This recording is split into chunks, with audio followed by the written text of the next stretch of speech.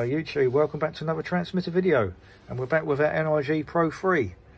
So I thought I'd test it out with an amplifier. There we are, 100 watt amplifier. Exactly the same as the other video I made, except the other one was green. That is the only difference, okay? You haven't seen that, I'll leave a link at the top of the screen. Right, we haven't fitted our MRF 101 just yet, because we need to set our bias setting, and that needs to be set to 2.6 volts. And I never showed that on the other video. So we'll move that out of the way and we'll set our amp up first.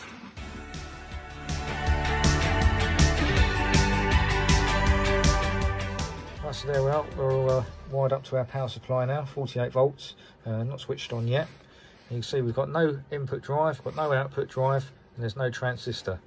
So what I'm going to do, I'm going to plug it in first. Right, so our red LED's on there, so it's on, okay? And the way we adjust the bias setting is we go on the input for the transistor there, and I just go onto an earth on there, and we want to be adjusting this here to 2.6 volts. So that is it, nice and easy. So let's zoom out.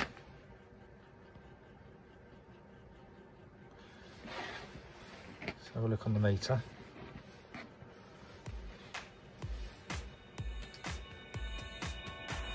Right, so we're on 2.3, so we need to turn it up just a little bit. So let's do that.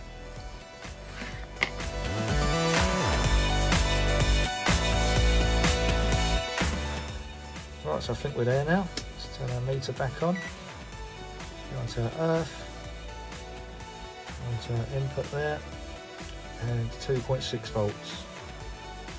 So that is the basic setting of one of these amplifiers. That's the easy way. Right, so now we can crack on and fit our main transistor, MRF 101, and then we should wire it up to the transmitter and we'll test it all out.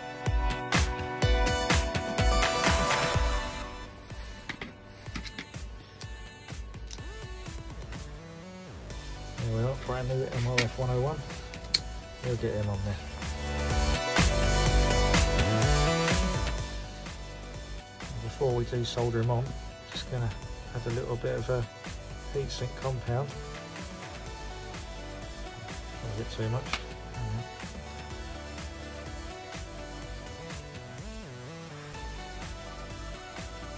Get it screwed down, and we'll solder it up.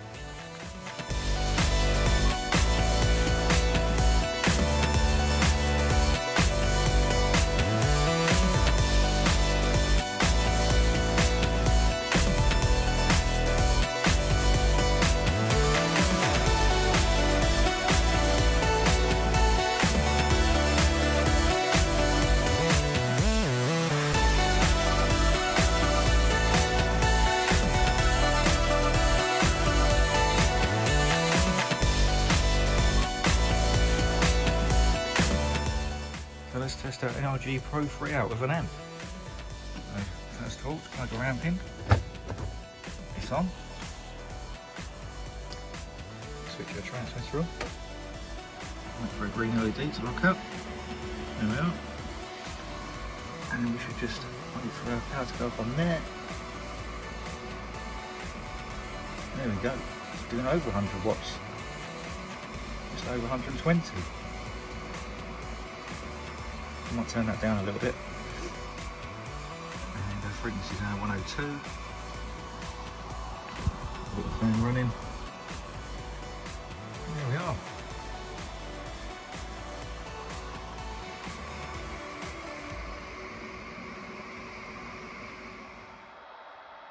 Okay, so we're all up and running. New cooling fan, just broke the other one. 120 watts. Frequency 102, radio, ready to test our audio. So we push play on here, we should hear the audio.